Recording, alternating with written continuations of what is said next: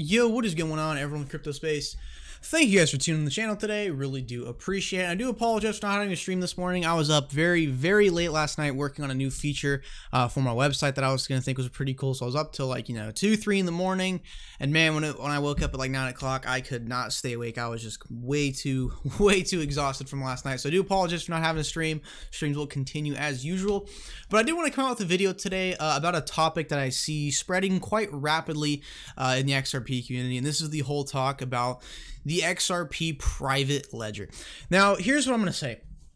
Banks do care about transaction privacy. I believe I saw from some sort of institution or someone from Ripple saying that I believe it was David Schwartz who actually stated that banks do actually care about the privacy of their transactions, not necessarily have them completely into the public eye, knowing whose funds is going where, essentially.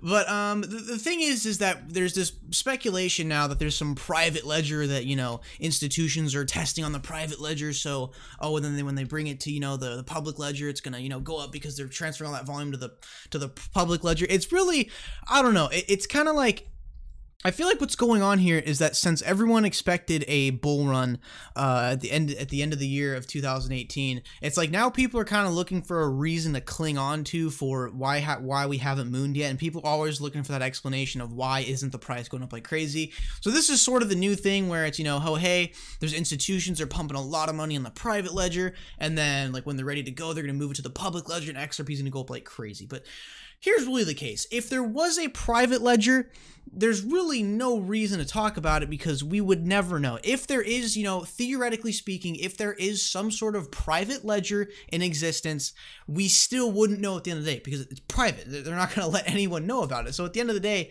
we really don't even know if it exists or not.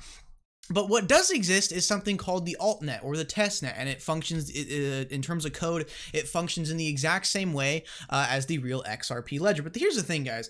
Even if a private ledger does exist, XRP is still XRP being used. There is no private XRP or some sort of other version of XRP for transfer. XRP is still XRP. So if we consider it fact that there is a private ledger, let's say theoretically it is true, even though I got my doubts about it. But let's say theoretically if it is true, if there is some sort of private ledger where they're pumping massive volume, there's still XRP going through that ledger. So at the end of the day, XRP is still XRP being used. And again, guys, with the private ledger, I mean, honestly, it's nothing really to be concerned about. It was no one official. From an official statement or a significant person working with Ripple, no one has ever officially stated from Ripple that there is such thing as a private ledger. There is the XRP ledger and the testnet. That's all that is to public now. Now, let's say theoretically some bank worked with Ripple to make their own ledger for transactions. I mean, we would never know because, again, it's a private ledger. But at the end of the day, XRP is still XRP. No matter where it's used, it's still going to be used. I mean, one XRP is one XRP. There is no other sort of XRP they can use privately to hide volume. It's XRP is still XRP being used. So really all this private ledger stuff it's just a theory that came out by some people in the crypto community, and it's spreading like wildfire. I mean, because again, I really think the reason why this is being spread so much is because people are, I don't want to say desperate, but kind of desperate to cling on to some sort of theory or piece of information that, explains the whole why haven't we mooned yet. And I feel like that's going to continue to happen until we actually do moon, because people are always wondering why with all this good news aren't we going up yet. But honestly, it's like XRapid is only live in 2 corridors, guys. It's not pushing much volume. I mean, it is starting to get more moderate now. We just did have a $4,500 transaction come through XRP on the public ledger, by the way, not a private ledger, on the public ledger. So, or no, the ledger. There's no the public ledger. But really, it's like XRapid right now, guys. There are a lot of clients who have signed on to want to use it, but it's not significant volume coming through right now because of regulatory uncertainty and kind of certain limits to liquidity in various corridors. It doesn't have big deployment yet. Really, we're not seeing significant volume coming from XRapid yet. So guys, really the time when it's going to start going up is when there is significant volume going through it. And we even heard from someone from Ripple recently. I can't name exactly who it was. I forget, but they were saying that as we go on with XRapid and we continue to kind of scale up in the corridor, we're going to continue to add in more zeros and zeros to the transactions. They got to kind of start out small and then kind of work their way up with the liquidity and the current partnerships, and and the regulatory certainty in those certain, the regulatory framework in those certain nations. So really, guys, when we're going to see XRP go up is when we have like, majority of the volume essentially, on the XRP ledger being like actual real utility from businesses, and like having all of that real volume come in, that's when it's going to go up.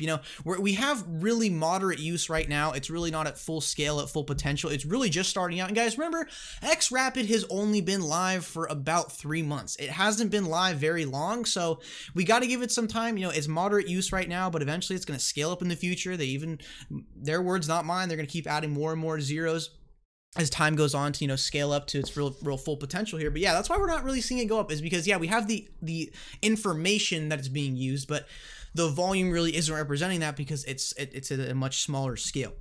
So again, this whole private ledger thing, I feel like it really did evolve from people kind of trying to cling on to some sort of piece of information or theory to, explain the whole why we haven't mooned yet thing. But really, guys, there's the XRP ledger and there's the testnet. That's all that's publicly known. Even if there was a private ledger, we would never know about it because, again, it's private. But I do understand why some people, think this might be true, because banks do care about the privacy of transactions.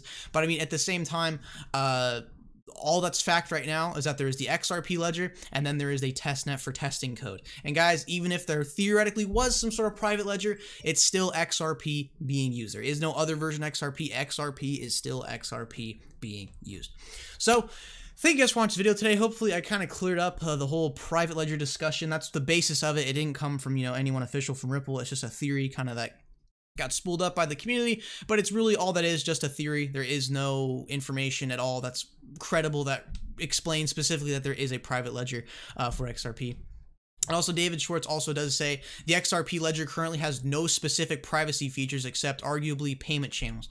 So yeah, that's what they can do. They can actually set up their own payment channel, scale up to 50K TPS, but it's like transactions may effectively be somewhat less private because of these disincentives to reusing account. If privacy is important to your use case, other systems may be better choices. So again, guys, David Schwartz even says it right here. The XRP ledger has no specific privacy features. There is no private ledger to our knowledge. So hopefully I kind of cleared that up for you guys. As always, make sure to drop a like, subscribe, check links in the description. If you do want to support the channel, get yourself a ledger Nano S. Keep that cryptocurrency nice, safe, and offline. And make sure to hit those post notifications so you never miss a video or stream. And make sure, let me know what you guys think in the comments below. Let me know, did I clear this up for you guys? Because really, just in a nutshell, it's just a theory that kind of arose. It's nothing really, any piece of official information. And it's honestly, for the most part, the real reason why I'm making this video. It's nothing to worry about. All right. Thank you guys for tuning in. I'll see you guys in the next one.